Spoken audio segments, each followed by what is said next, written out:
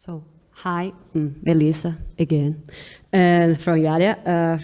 So first day we have the KMS Color Management workshop, and this is just a brief summary of what we discussed that day, and was mostly current status, concerns, and next steps.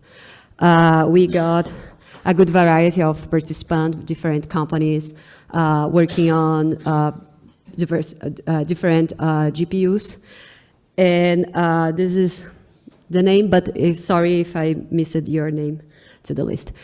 So this workshop was a follow-up meeting from the April Shell Display Next Hackfest that was organized by Red Hat this year in Czech Republic. And that time was a good opportunity to put our ideas together in different point of views and put also everything on track and start to work on it. So from that meeting and also more discussions that we have in the mailing list, we already advanced on defining and implementing the next generic color management API for the DRM KMS framework, and we decided to start from the pre-blending color pipeline that is in the DRM plane. So during this Monday, we put some topics in the table, and many of them came from issues that we are already facing in the current work for exposing hardware color capabilities.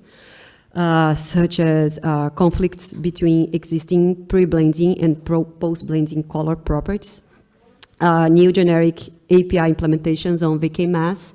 Harry shared lessons learned on this work. Also, we discussed beta testing with a write-back connector, since CRC needs a perfect match. And this is the way that we use now on IDT. We also discussed the variety of capabilities for color transformations and the NVIDIA color singularities. Another topic was latency issues when update 3D LUTs. So we discussed how to handle with this, with async LUT update, and also benchmarks, and probably would be better to looking for a general API solution.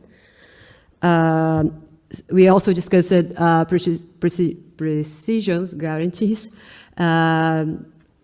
some issues with hardware-specific implementations as segmented LUT.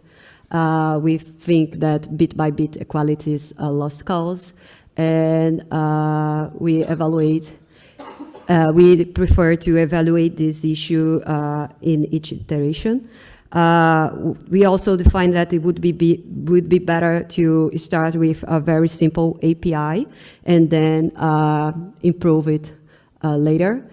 And also that we need, that user space needs to always be able to fall back to shader, so no implicit assumptions.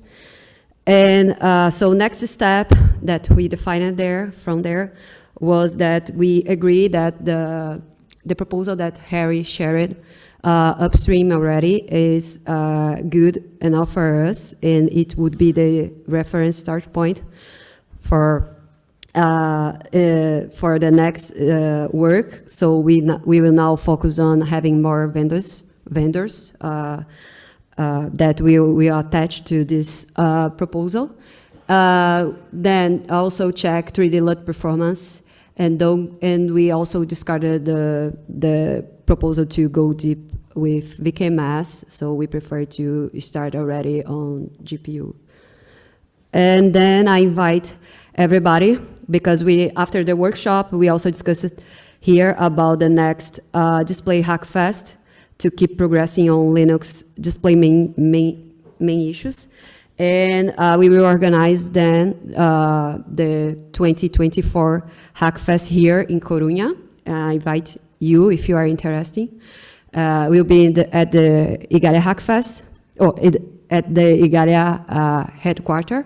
And the tentative months are April or May. And I will reach you by email if you are in the list of the workshop participant. But if your name is not there and you are interested in participate, so please reach me here or contact me by email. Yeah, so save the date and look forward to see you next year.